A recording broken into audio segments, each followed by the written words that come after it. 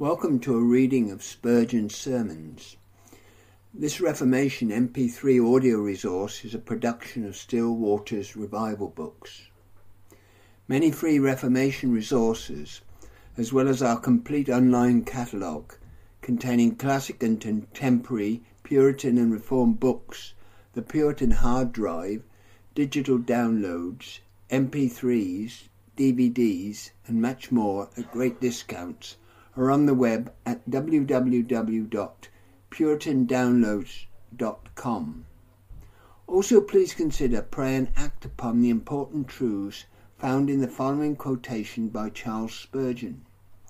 As the Apostle says to Timothy, so also he says to everyone, give yourself to reading. He who will not use the thoughts of other men's brains proves he has no brains of his own. You need to read. Renounce as much as you will all light literature, but study as much as possible sound theological works, especially the Puritanic writers and expositions of the Bible. The best way for you to spend your leisure is to be either reading or praying. And now to SWRB's reading of Spurgeon's sermons, which we hope you find to be a great blessing, and which we pray draws you nearer to the Lord Jesus Christ. For he is the way, the truth, and the life, and no man cometh unto the Father but by him. John 14, verse 6.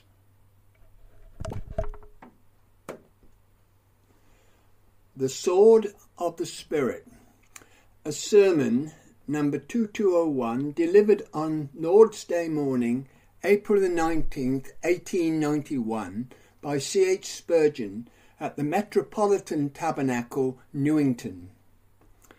Take the sword of the Spirit, which is the word of God. Ephesians 6, verse 17. To be a Christian is to be a warrior. The good soldier of Jesus Christ must not expect to find ease in this world. It is a battlefield. Neither must he reckon upon the friendship of the world, for that would be enmity against God. His occupation is war, as he puts on piece by piece of the panoply provided for him. He may wisely say to himself, this warns me of danger, this prepares me for warfare, this prophesies opposition. Difficulties meet us even in standing our ground, for the Apostle 2 or 3 times bids us stand. In the rush of the fight, men are apt to be carried off their legs. If they can keep their footing, they will be victorious.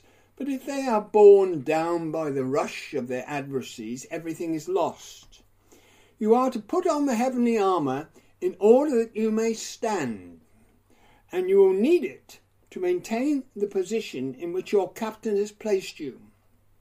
If even to stand requires all this care, judge ye what the warfare must be. The Apostle also speaks of withstanding as well as standing. We are not merely to defend, but also to assail. It is not enough that you are not conquered. You have to conquer. And hence we find that we are to take not only a helmet to protect the head, but also a sword with which to annoy the foe. Ours, therefore, is a stern conflict, standing and withstanding, and shall want all the armour from the divine magazine, all the strength from the mighty God of Jacob. It is clear from our text that our defence and our conquests must be obtained by sheer fighting. Many try compromise, but if you are a true Christian, you can never do this business well. The language of deceit fits not only a holy tongue. The adversary is the father of lies, and those that are with him understand the art of equivocation, but saints abhor it. If we discuss terms of peace and attempt to gain something by policy, we have entered upon a course from which we shall return in disgrace. We have no order from our captain to patch up a truce and get as good terms as we can. We are not sent out to offer concessions. It is said that if we yield a little, perhaps the world will yield a little also, and good may come of it. If we are not too strict and narrow, perhaps sin will kindly consent to be more decent. Our association with it will prevent it being so barefaced and atrocious. If we are not narrow-minded, our broad doctrine will go down with the world, and those on the other side will not be so greedy of error as they are now. No such thing. Assuredly, this is not the order which our captain has issued. When peace is to be made, he will make it himself, or he will tell us how to behave to that end. But at present, our orders are very different. Neither may we hope to gain by being neutral, or granting an occasional truce. We are not to cease from conflict, and try to be as agreeable as we can with our Lord's foes, frequenting their assemblies and tasting their dainties. No such orders are written here. You are to grasp your weapon and go forth to fight. Neither may you so much as dream of winning the battle by accident. No man was ever holy by a happy chance. Infinite damage may be done by carelessness, but no man ever won life's battle by it. To let things go on as they please is to let them bear us down to hell. We have no orders to be quiet and take matters easily. No, we are to pray always and watch constantly. The one note that rings out from the text is this: take the sword. Take the sword. No longer is it talk and debate. No longer is it parley and compromise. The word of thunder is, take the sword. The captain's voice is clear as a trumpet. Take the sword. No Christian man here will have been obedient to our text, unless with clear, sharp and decisive firmness, courage and resolve, he takes the sword. We must go to heaven, a sword in hand, all the way. Take the sword. On this command I would enlarge. May the Holy Spirit help me. It is noteworthy that there is only one weapon of offence provided, although there are several pieces of armour. The Roman soldier usually carried a spear as well as a sword. We have seen frequent representations of the legionary standing upon guard as sentry, and he almost always stands with a spear in his hand, while his sword hangs at his side. But Paul, for excellent reasons, concentrates our offensive weapon in one, because it answers for all. We are to use the sword, and that only. Therefore, if you are going to this fight, see well to your only weapon. If you are to have no other, take care that you have this always in your hand. Let the captain's voice ring in your ear. Take the sword. Take the sword, and so go forth to the field. Notice first, the sword you are to take is the sword of the Spirit, which is the Word of God. That is our first head. And second is equally upon the surface of the text. This sword is to be ours. We are ordered to take the sword of the Spirit and so make it our own sword. First, the Word of God, which is to be our one weapon of noble origin, for it is the sword of the Spirit. It has the properties of a sword, and those were given it by the Spirit of God. Here we note that the Holy Spirit has a sword.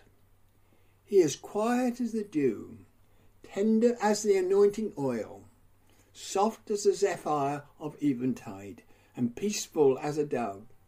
And yet under another aspect, he wields a deadly weapon. He is the spirit of judgment and the spirit of burning, and he beareth not the sword in vain. Of him it may be said, The Lord is a man of war. Jehovah is his name. The word of God in the hand of the Spirit wounds very terribly and makes the heart of man to bleed. Do you not remember, some of you, when you used to be gashed with this sword Sunday after Sunday? Were you not cut to the heart by it, so as to be angry with it? You almost made up your mind to turn away from hearing the gospel again. That sword pursued you and pierced you in the secrets of your soul and made you bleed in 1,000 places. At last you were pricked in the heart, which is a far better thing than being cut to the heart. And then execution was done, indeed. The wound was deadly, and none but he that killed could make you alive. Do you recollect how, after this, your sins were slain, one after another? Their necks were laid on the block, and the Spirit acted as an executioner with his sword. After that, blessed be God, your fears and doubts and despair and unbelief were also hacked to pieces by this same sword. The word gave you life, but it was at the first a great killer. Your soul was like a battlefield after a great fight, under the first operations of the divine Spirit, whose sword returneth not empty from the conflict. Beloved, the Spirit of God has war with the Amalek of evil and error from generation to generation. He will spare none of the evils which now pollute the nations. His sword will never be quiet till all these Canaanites are destroyed. The Holy Spirit glorifies Christ, not only by what he reveals, but also by what he overturns. The strife may be weary, but it will be carried on from age to age, till the Lord Jesus shall appear. For ever shall the Spirit of God espouse the course of love against hate, of truth against error, of holiness against sin, of Christ against Satan. He will win the day, and those who are with him shall in his might be more than conquerors. The Holy Spirit has proclaimed war and wields a two-edged sword. The Holy Spirit wields no sword but the Word of God. This wonderful book, which contains the utterances of God's mouth, is the one weapon which the Holy Ghost elects to use for his warlike purposes. It is a spiritual weapon, and so is suitable to the Holy Spirit. The weapons of his warfare are not carnal. He never uses either persecution or patronage, force or bribery, glitter of grandeur or terror of power. He works upon men by the word, which is suitable to his own spiritual nature and to the spiritual nature which is to be accomplished. While it is spiritual, this weapon is mighty through God. A cut from the word of God will cleave a man's spirit from head to foot, so sharp is this sword. Though by long practice in sin a man may have coated himself with mail impenetrable, yet the word of the Lord will divide the northern iron and the steel.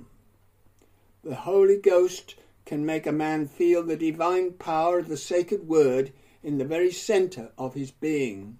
For battling with the spirits of man, or with spirits of an infernal kind, there is no weapon so keen, so piercing, so able to divide between the joints and marrow, so penetrating as to the thoughts and intents of the heart.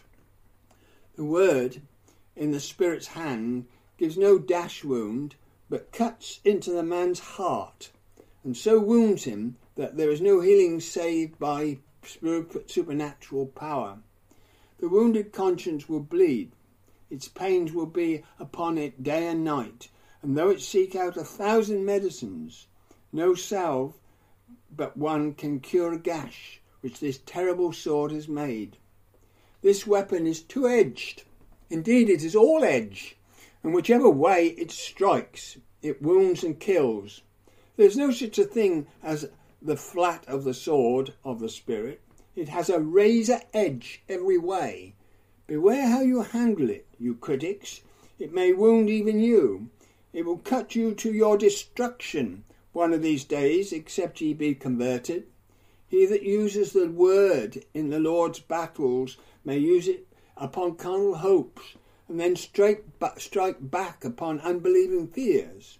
He may smite with one edge the love of sin, and then with the other the pride of self-righteousness. It is a conquering weapon in all ways, this wondrous sword of the Spirit of God. The word we say is the only sword which the Spirit uses.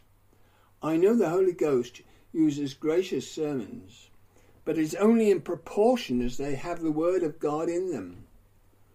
I know the Holy Ghost uses religious books, but only so far as they are the word of God told out in other language. Conviction, conversion, and consolation still are wrought, and only by the word of God. Learn then the wisdom of using the word of God for holy purposes. The Spirit has abundant ability to speak of his own self. Apart from the written word, the Holy Ghost is God, and therefore he is the greatest spirit in the universe. All wisdom dwells in him, all thought out of the laws which govern nature and direct providence. The Holy Spirit is the great teacher of human spirits. He taught Basileo and the artificers in the wilderness how to make the fine linen, and the gold, and the carved work for the tabernacle. All arts and sciences are perfectly known to him, and infinitely more than men can ever discover. Yet he will not use these things in this holy controversy. In the quarrel of his covenant, he neither uses philosophy, nor science, nor rhetoric. In contending against the powers of darkness, the sword of the Spirit is the word of God. It is written, is his masterstroke, words which God has spoken by holy men of old, and has caused to be recorded on the sacred page. These are the battle axe and the weapons of war of his Spirit. This book contains the word of God, and is the word of God. And this it is which the Holy Ghost judges to be so effectual a weapon against evil that he uses this, and this only, as his sword in the great conflict with the powers of darkness. The word is the sword of the Spirit, because it is of his own making. He will not use a weapon of human workmanship, lest the sword boast itself against the hand that wields it. The Holy Ghost revealed the mind of God to the minds of holy men. He spake the word into their hearts, and thus he made them think as he would have them think and to write what he willed them to write, so that what they spoke and wrote was spoken and written as they were moved by the Holy Ghost. Blessed be the Holy Spirit for deigning to use so many writers, yet he himself to remain the veritable author of this collection of holy books. We are grateful for Moses, for David, for Isaiah, for Paul, for Peter, for John, but most of all for the superintendent editor, that innermost author of the whole sacred volume, even the Holy Ghost.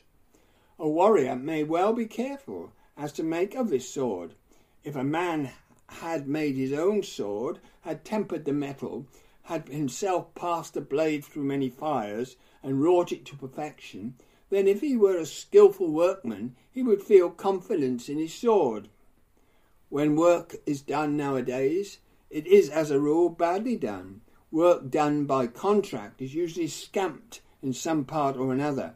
But when a man does a work for himself, he is likely to do it thoroughly and produce an article which he can depend upon. The Holy Ghost has made this book himself. Every portion of it bears his initial and impress, and thus he has a sword worthy of his own hand, a true Jerusalem blade of heavenly fabric. He delights to use a weapon so divinely made, and he does use it right gloriously. The word of God is also the sword of the Spirit, because he puts the edge upon it. It is because he is in it that it is so keen and cutting. I believe in the inspiration of Holy Scripture, not only in the day when it was written, but onward, and even to this day. It is still inspired, still doth the Holy Ghost breathe through the chosen words. I told you the sword was all edge, but I would add that the Holy Spirit makes it so. It would have no edge at all of it were not for his presence within it and his perpetual working by it. How many people read their Bibles and yet derive no more benefit therefrom than if they had read an old almanac? In fact, they would more easily keep awake over an ancient Bradshaw than over a chapter of Scripture. The ministers of the gospel may preach God's word in all sincerity and purity, and yet, if the Spirit of God be not present, we might as well have preached mere moral essays, for no good can come of our testimony. The Holy Ghost rides in the chariot of Scripture, and not in the wagon of modern thought. Scripture is that Ark of the Covenant, which contains the golden pot of manna, and also bears above it the divine light of God's shining. The Spirit of God worketh in, by, and through, and with the Word, and if we keep to that Word, we may rest assured that the Holy Ghost will keep with us and make our testimony to be a thing of power. Let us pray the blessed Spirit to put an edge on our preaching, lest we say much and accomplish little. Hear us in this thing, O Blessed One. It is the sword of the Spirit, because he alone can instruct us in the use of it.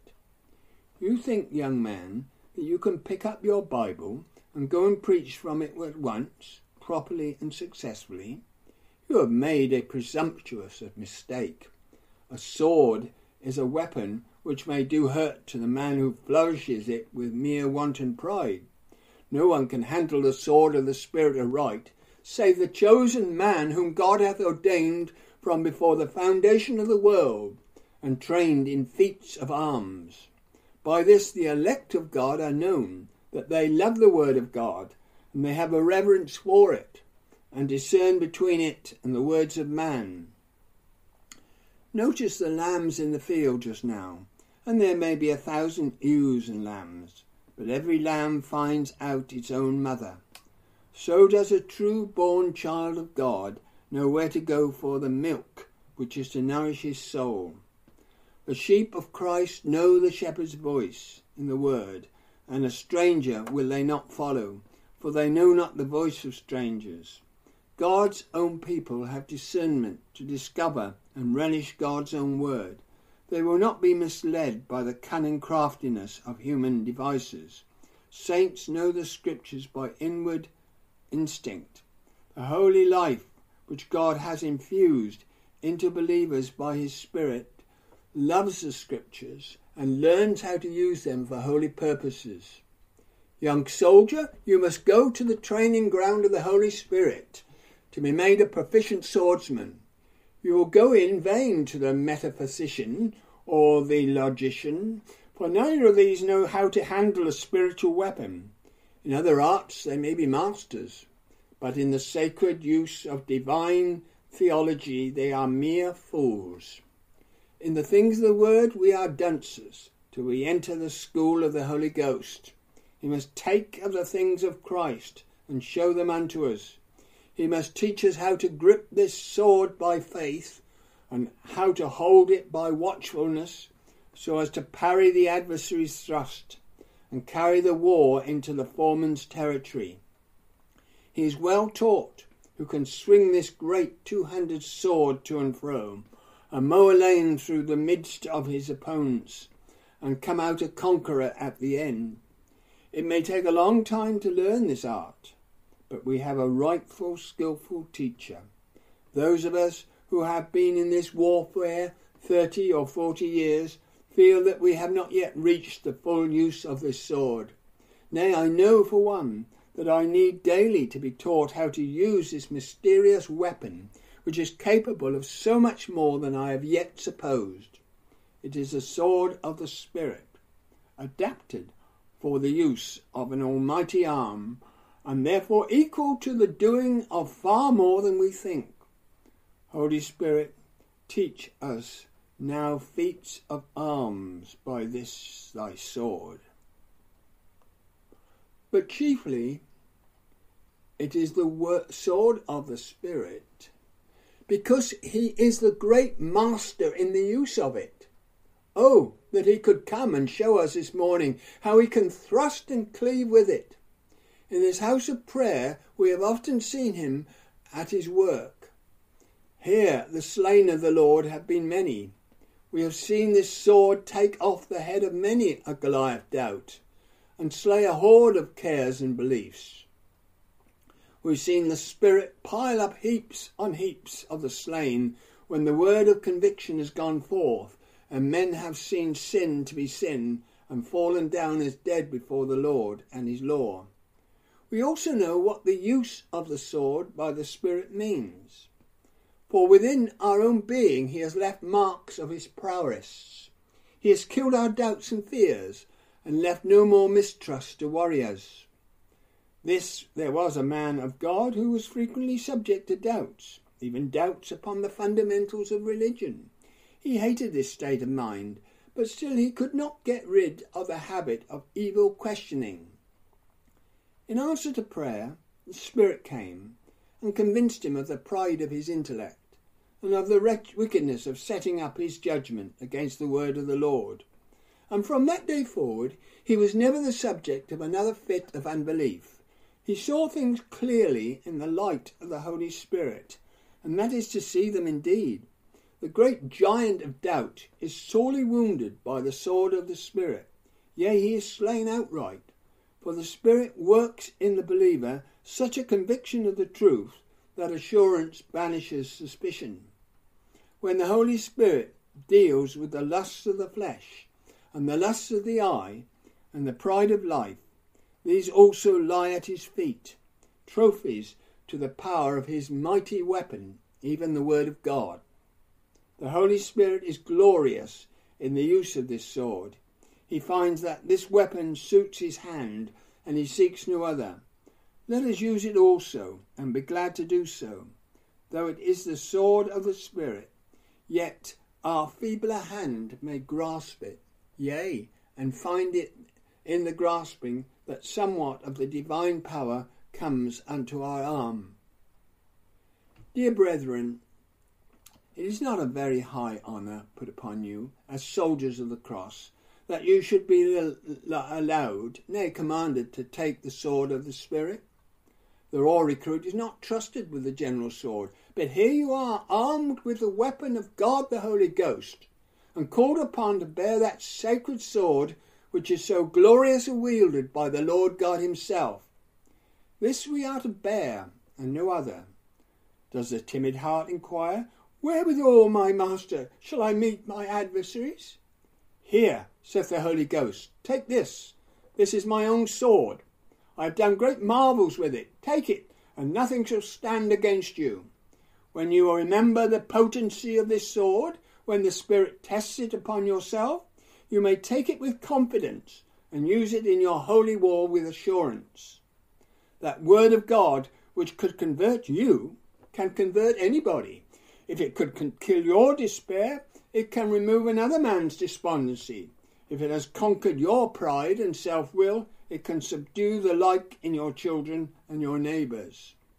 Having done what it has certainly done for you, you may have a full persuasion that before its power no case is hopeless.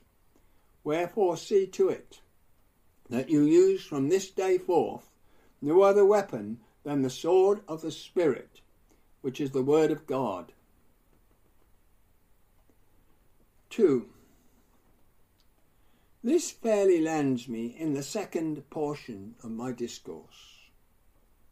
The word of God is the sword of the Spirit, but it is also to be our sword.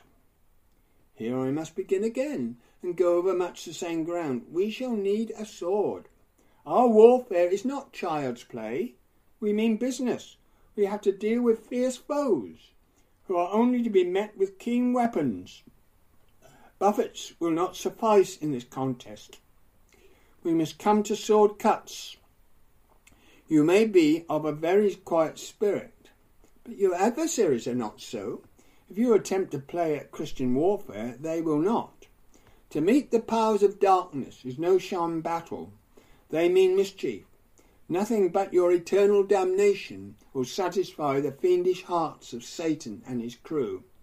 You must take not so much a flag to unfurl, or a drum to beat, or a sword to use, and a specially sharp sword too.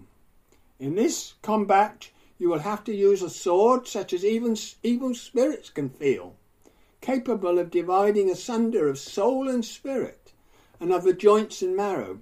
If you are to live through this fight and come off victorious, no form of conflict will suffice less sharp and cutting than sword work. Depend upon it that in this struggle you will be forced to come to close quarters. The foe aims at your heart and pushes home. A spear will not do, nor bow and arrow. The enemy is too near for anything but hand-to-hand fighting. Brethren, our foes are not only of our house, but of our heart. I find an enemy within, which is always near, and I cannot get away from him. I find that my antagonist will get his hand on my throat if he can. If our foes were far away, and we could play upon them with artillery, which would kill at 6 or 7 miles distance, we might lead a pretty easy life. But no, they are here, at our doors, yea, within us, nearer than hands and feet. Now for the short sword, the claymore of Holy Scripture, to stab and cut near and now. No sling or stone will avail us here, but we must take the sword. You have to slay your foe, or your foe will slay you. It is with us Christians as it was with the Highlanders in battle, when their leader called out to them, "Lads, they are here. If you dinna kill them, they will kill you." There is no room for peace. It is war to the knife, not only now, but to life's end. The use of the sword is needful for attack. I have reminded you several times already that it will not suffice for the Christian to guard against sin and ward off temptation from himself if he has to assail the powers of evil. In our case, the best method of defence is an attack. I have heard of one who would bring in an action in law to gain his ends, for he thought this better than being the defendant. That may be a matter of question, but in war it is often safer to assail than to defend. Carry the warfare into the enemy's territory. Be trying to win from the adversary, and he will not win so much from you. Do not merely be sober yourselves, but attack drunkenness. Do not be content with being from superstition yourself, but expose it wherever it appears. Do not merely be devout when you feel obliged to be so, but pray for the growth of the kingdom. Pray always. Do not merely say, "I will keep Satan out of my family by bringing up my children aright," but go to the Sunday school and teach other children, and so carry the war over the border. God forbid that we should ever go to war as a nation, but if we were at war with some nation on the continent, I should certainly say, let the Continentals have the battles on their own ground. We do not want a campaign over here. It is wise to keep the war in the enemy's own regions. If we had fought the devil more in the world, he might never have been able to invade the church so terribly as he has. Attack with the sword, for it is your calling, and thus will you best defend yourself. We need the sword for real fighting. Do you think that you can dream yourselves into heaven, or ride there in the chariot of ease, or fly on the wings of brass music? You make a great mistake if you so imagine. A real war is raging. Your opponents are in deadly earnest, and you must take your sword. And further, we need this sword of the Spirit, which is the word of God. We say with David, there is none like that. Give it to me. It has wrought such wonders that we prefer it to all others. No other will match the enemy's weapon. If we fight the devil with human reason, the first time our wooden sword comes into contact with satanic temptation, it will be cut in pieces. If you do not wield a true Jerusalem blade, you are in great peril. Your weapon will break off at the hilt, and where will you be? Standing defenceless, with nothing but the handle of a broken sword in your hand, you will be the object of your adversary's ridicule. You must have this sword, for no other will penetrate the foe, and no other will last out the battle. After 20 years, what has become of the pious resolutions of your youth? What is the staying power of your consecration, made in the hour of enthusiasm? Alas, how little trust can you be placed in it! What would become of us after 30 years of fighting if we had not the word of God to rely upon? The word of the Lord endureth forever, but nothing else does. We may do well in early days, but we shall fail in old age if we have not eternal verities to fall back upon. I can commend this sword to you all, my brethren. Although you are so varied in character, this sword suits every hand, youth or age may alike use this weapon. These dear girls from the orphanage and yonder lads from the Bible class may fight the battle of their youth with the word of God, for Holy Scripture may impress and guide our precious life. But you that have grown grey, you that have passed 70 or 80, you will value the Bible more than ever, and you will find that this sword is the best for veteran warriors. Young men and young women, here is a sword suited for all of you, and well does it become the hand of the feeblest and the gentlest. The Holy Ghost has in the sacred word prepared an implement of warfare suited for great minds and small, for the cultured and the uneducated. A wonderful sword this is, which in the land of faith reveals an adaptation marvellous to the last degree. Whatever others may say, it is sufficient for us that this is the regulation sword. A soldier is not left to choose his own equipment. He must carry such arms as his sovereign appoints. This is the regulation sword in Christ's army. The sword of the Spirit, which is the word of God, is what you are bidden to take. And if you in wilfulness resolve to exchange it for another, you commit an act of rebellion, and you make the change at your own risk and peril. Come then, let each one take the word of God and carry it nearer our hearts than ever, for such is the word of command. Take the sword of the Spirit, which is the word of God. Now, see what we are told to do. We need a sword. We need this sword. We are to take this sword. Note that we are not told that we may lay it down. The demand to take the sword is continuous, and there is no hint of its being suspended. There is a time, of course, when the soldier of Her Majesty may remove his sword from his side and put off his regimentals. There is never such a time with a Christian. One might have thought, from what we have seen of late, that orders had come from headquarters that the soldiers were to lay down the sword of the Spirit, the word of God, and take to lighter weapons. Entertainments, amusements, farces, the sing-song are now used to do what the gospel has failed to achieve. Is it not sadly so?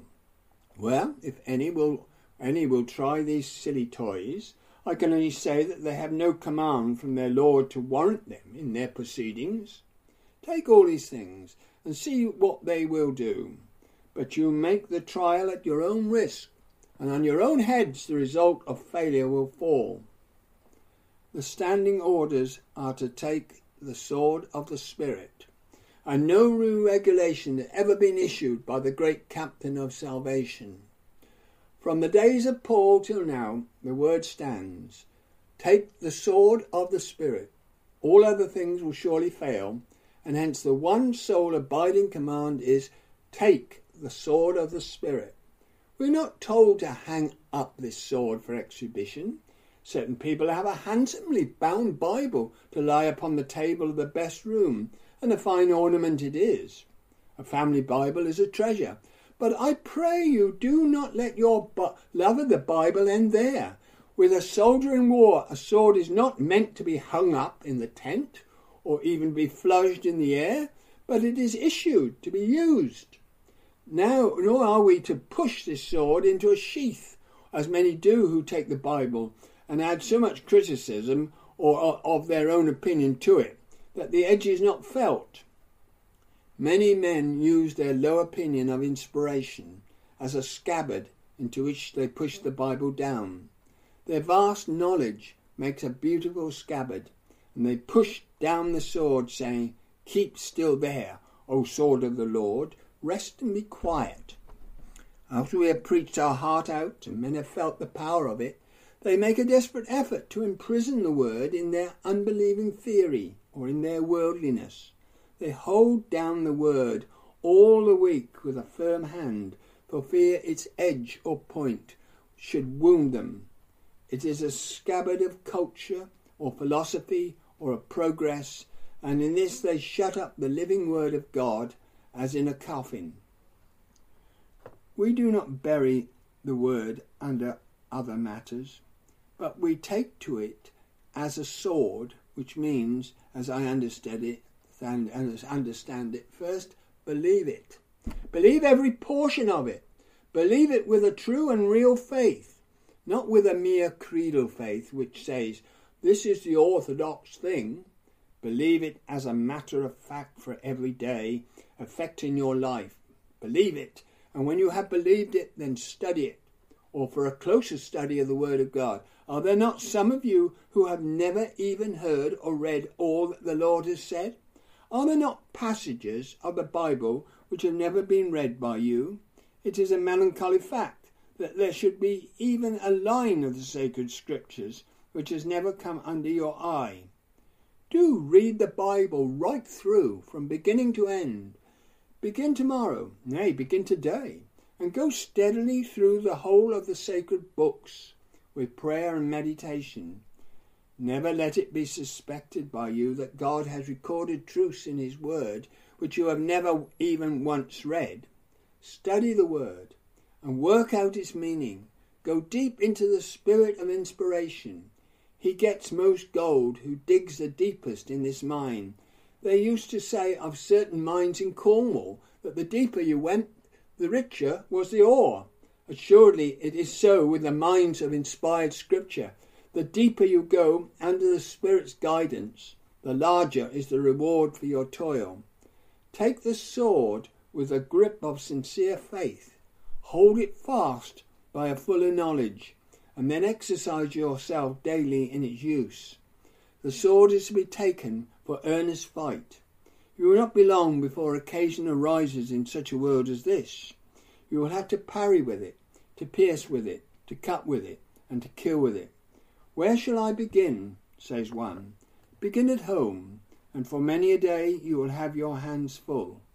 When you have slain all the rebels at home, and long before that, you may take a turn at those around you in the world and in the professing church. Inside your own heart, you'll find a band of bandits which should be exterminated. There will always be need to keep the sword going within your own territory. End this civil war before you go into foreign parts. When the war within the city of man's soul has been victoriously carried through, besiege the heart of your friend, your child, your neighbour. Behold, the world lieth in the wicked one. Errors abound, and colossal systems of falsehood still stand aloft. Men are still dragged down by the arch-deceiver. Surely we feel our swords flying out of their sheaths when we think of the millions who are being ruined by sin and error. Oh, for a mighty onslaught upon the powers of darkness. Once more, we are to take this sword with a purpose. We are to use it that we may be able to stand and to withstand. If you want to stand, draw the sword and smite your doubts. How fiercely unbelief assails. Here comes a doubt as to your election. Pierce it through with the word. Anon comes a doubt as to the precious blood. Cleave it from head to foot with the assurance of the word that the blood of Jesus Christ cleanses us from all sin. Here comes another doubt, and yet another. As quick as arm can move, drive texts of Scripture through every new fallacy, every new denial of truth, and split the whole of them upon the rapier of the word. It will be for your good to kill these doubts outright. Do not play with them, but fight them in real earnest. You will find that temptations also will come in hordes. Meet them with the precepts of sacred writ, and slay even the desire of evil by the Spirit's application of the word. The washing of water by the word is a glorious cleanser. Discouragements will arise like mists of the morning. Oh, that God's word may shine them away with the beams of the promises. Your afflictions multiply, and you will never be able to overcome impatience and distrust except by the infallible word of God. You can bear trial and bear it patiently if you use this weapon to kill anxiety. You will stand fast in the evil day, and having done all, you will still stand if this sword be in your hand. You have not only to stand fast yourselves, but you have to win souls for Christ. Do not try to conquer sin in others or capture a heart for Jesus, except with the sword of the Spirit. How the devil laughs when we try to make converts apart from Holy Scripture and the Holy Spirit. He laughs, I say, for he derides our folly. What can you do, you children, playing with your little wooden swords? What can you do against men covered from head to foot with the steel mail of the habit of sin? Sunday school teachers, teach your children more and more the pure word of God. And preachers, do not try to be original, to be content to take the things of Christ and show them to the people, for that is what the Holy Ghost himself does. And you will be wise to use his method and his sword. No sinner around you will be saved except by the knowledge of the great truths contained in the Word of God. No man will ever be brought to repentance, to faith, and to life, apart from the constant application of the truth through the Spirit. I hear great shouting, great noises everywhere, about great things that are going to be done. Let us see them. The whole world is going to be embraced within the church, they say. I fear the world will not be much the better for inclusion in such a church. Big boasters should heed the word of the wise man. Let not him that girdeth on his harness boast himself as he that putteth it on. If the champion goeth forth with any other sword than the word of God, he had better not boast at all, for he will come back with his sword broken, his shield cast away, and himself grimy with dishonour. Defeat awaits that man who forsakes the word of the Lord. I have done when I have asked you to remember that the text is in the present tense. Take unto you the sword of the Spirit, even now. What varieties of people there are here this morning. Believers have come hither in all sorts of perils. Let them each take the sword of the Spirit, and they will overcome every foe. Here too are seekers who wish to be Christians, but they cannot compass it. What is the matter this morning? Oh, says one, I have been in the habit of sinning, and the habit is very strong upon me. Fight with sinful habits with the word of God as the sword of the Spirit. So only will you conquer your evil self. Find a text of Scripture that will cleave your sin down to the chine or stab it to the heart. Alas, Satan tempts me horribly, cries one. I have been lately assailed in many ways. Have you? You are not the first. Our divine Lord in the wilderness was tempted of the devil. He might have fought Satan with 1,000 weapons, but he chose to defeat him with this one only. He said, "It is written, it is written, it is written." He pricked the foeman so sorely with his sharp sword that the arch enemy thought to try the same sword, and he also began to say, "It is written." but he cut himself with his sword, for he did not quote the passages correctly, nor give the whole of them. And the master soon found the way to knock aside his sword and wound him still more. Follow your Lord's example. Oh, but, says one, I am so low in spirits. Very well, fight lowness of spirits with the word of God. The doctor recommended me, says one, to take a little spirit to raise my spirits. Those doctors are always having this sin laid to their charge. I am not so sure that they are not often maligned. You like the dose, and that is why you take it. Try the word of God for lowness of spirits, and you will have found a sure remedy. I find if I can lay a promise up under my tongue like a sweet lozenge, and keep it in my mouth or mind all the day long, I am happy enough. If I cannot find a scripture to comfort me, then my inward troubles are multiplied. Fight despondency and despair with the sword of the Spirit. I cannot tell what your particular difficulty may be at this moment, but I give you this direction for all holy warfare. Take the sword of the Spirit, which is the word of God. You must overcome every enemy, and this weapon is all you need. If you, my hearer, would overcome sin and conquer unbelief, take such a word as this: Look unto me, and be ye saved, all the ends of the earth. And as you look, you shall be saved, and doubt shall die, and sin be slain. God grant you his Spirit's aid, for Christ's sake. Amen. This reading and recording ends at the end of this Spurgeon sermon. Still Waters Revival Books is now located at PuritanDownloads.com.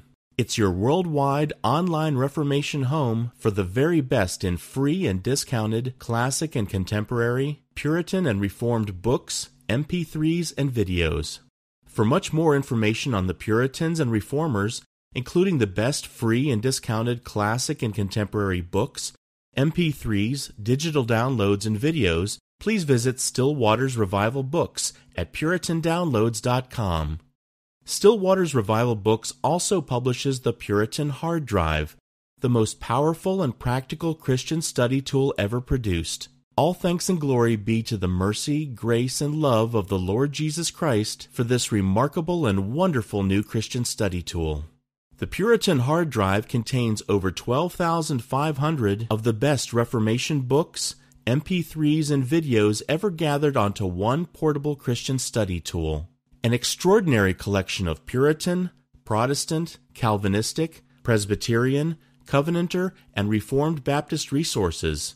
It's fully upgradable and it's small enough to fit in your pocket. The Puritan Hard Drive combines an embedded database containing many millions of records with the most amazing and extraordinary custom Christian search and research software ever created.